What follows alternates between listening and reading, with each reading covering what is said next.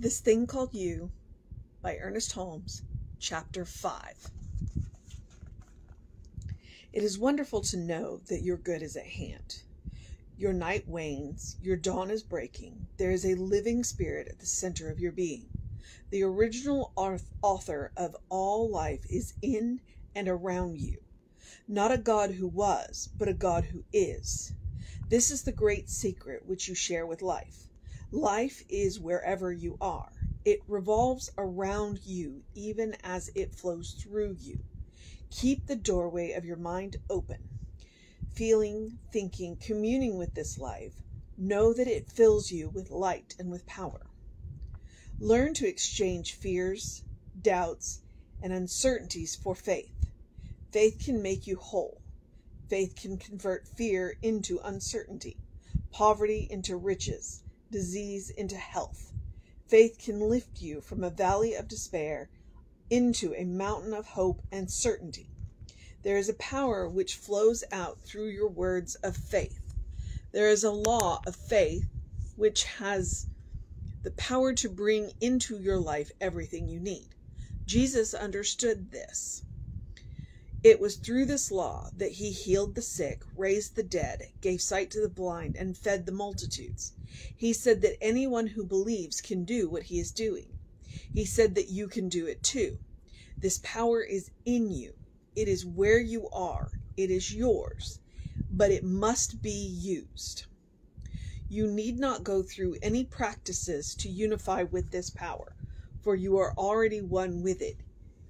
You need not go in search of it because it is already where you are, because you are always in contact with it.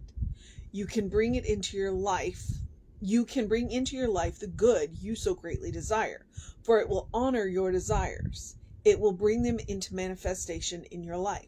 Say to yourself then, I place my affairs in the hands of goodness, love, and wisdom. I place them there with supreme confidence. I have a childlike faith and trust in good. I know there is nothing between me and that which is best. I am filled with enthusiastic hope.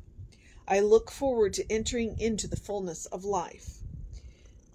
The greatest adventure of your life lies in your conscious use of this power. You need not believe in any particular religious system to discover the wellspring of life. You find it at the center of your own being, in a quiet evening, in the stillness of the night, at the dawn of a new day, and in the midst of activity.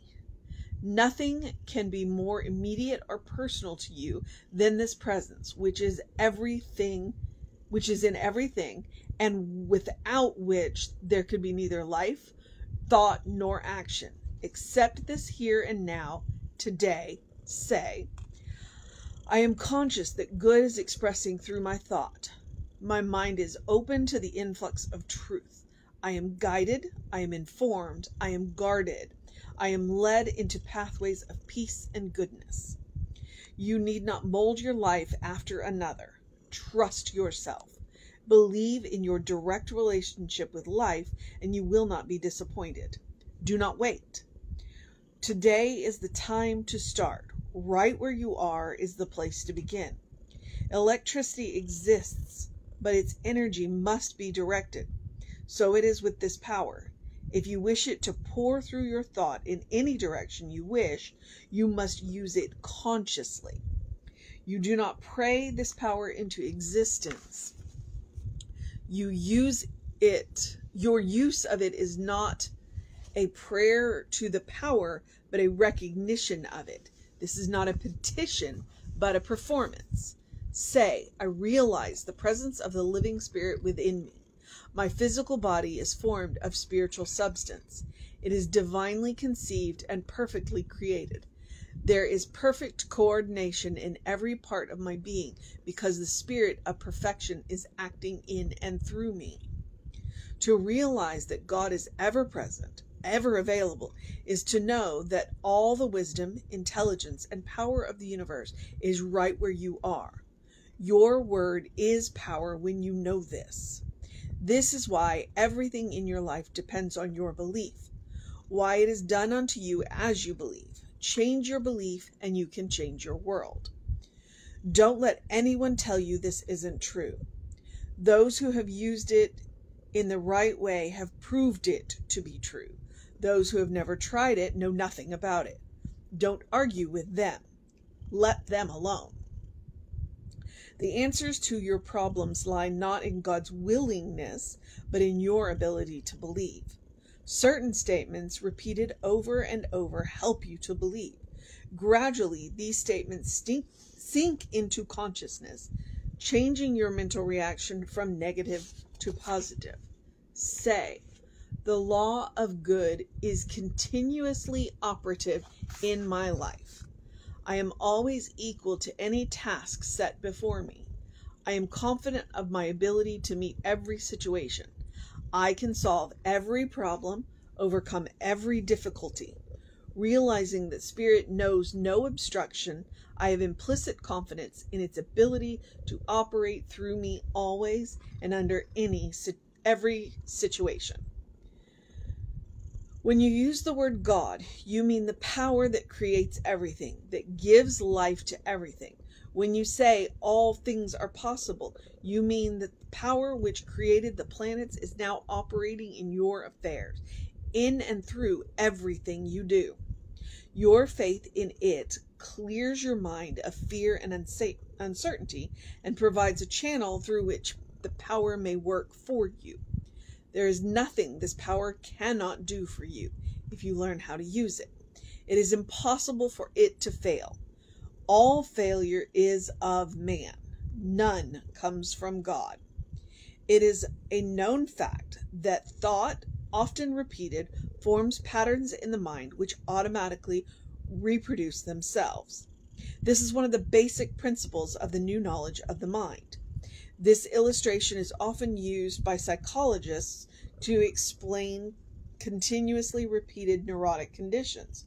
Why not use this creative law constructively, dislodging old thought patterns with their morbid reactions to life? These thought patterns have hypnotized humanity into the belief that fear, unhappiness, poverty, and sickness must prevail. Why not disrobe this mental darkness with a glorious conception of the new life now known to exist? Say, my mind is open to new ideas. The Spirit is ever active in me. The divine mind is inexhaustible. There is no weary or monotonous action in Spirit. It is forever new and vibrant, fresh with ideas. I know that I am continuously receiving new impressions from life, new, better, and fuller ways of living. I let the newness, freshness, and originality of Spirit permeate my entire consciousness. If you would exchange joy for tears, forget the tears and turn to joy. Change your mental pictures and thus create new experiences. You must not only realize that God is right where you are, you must also know that the law of God responds to you. Say, I sense my oneness with all life. I enter into the joy of conscious union with the infinite. There is one mind. This mind is God. This mind is my mind now. I am conscious of the infinite peace, divine joy, and complete security. Spirit is at the center of everything. It is the center of all personality. As a drop of water is in the ocean, so are you in an ocean of life. This life acts as law upon your thought. Perhaps this seems too good to be true. Remember, however, that the first steam-driven ship to cross the ocean carried in her cabin a book carefully explaining just why it was that a boat could not be driven by steam. A new energy is now being announced to the world, the creative power of thought, which draws its energy from a universal source. Your consciousness, which means the sum total of your thoughts, is the medium between the invisible cause and your personal life. Though you were in hell and you dwelt on heavenly things, you would immediately find yourself in heaven. Though you were in heaven and dwelt on evil, you would immediately find yourself in hell. Evil is the result of a wrong use of the law of life. Therefore, your greatest desire should be to use this law rightly. You always use it rightly when you use it constructively. You use it constructively when there is nothing in you that would hurt anyone. You use it constructively when you use it with love. It is not necessary to spend your entire time in prayer and meditation. Rather, seek to make your work a prayer, your believing an act, your living an art. It is then that the object of your faith will be made visible to you. It is then that you shall kiss the lips of your desire. Your thought is creative, not because you will, wish, hope, pray, or long for it to be so. It is creative because there is a creative law operating upon it. You did not make this law, you only use it. Say, my affairs are in the keeping of infinite wisdom. I am guided by divine intelligence. The activity of spirit inspires my mind and flows through my actions. Life lies open to me, rich, full, and abundant. It is important that you maintain a strict censorship over your thinking. Just as you watch your garden that foreign seeds shall not fall into it, producing a growth of undesirable plants, so you must refuse entrance to any thoughts you do not wish to see manifest in your life. Guard well this garden of your mind. It is God's garden of your soul. It is your garden of Eden, wherein may grow your fondest desires and hopes, blossoming with fulfillment. Or, if you permit the weeds of destruction, fear, and doubt, will choke out the beauty of hope until despair alone remains. Watch carefully, then, this garden of your soul. Plant there only seeds of happiness, of joy, of peace, and of goodwill. It may be necessary to cultivate your garden, to uproot the weeds and straighten out the rows, planting new seeds, new ideas, broader versions, and deeper realizations of life. New aspirations must be bedded here, fertilized with the fervor of hope, the conviction of faith, the beauty of wholeness, and the quietness of peace. Watch your garden carefully. Garden it patiently, waiting for a new harvest, for you shall reap what you have sown. Plant love in your garden. Kindness and sympathy from the heart of love and human goodness follows divine realization at every turn in life's road. Kindness and understanding are divine flames lighted from the altar of love upon which burns the eternal light. Go often into your garden, sitting under the tree of life in cool, quiet communion. You will find fresh inspiration.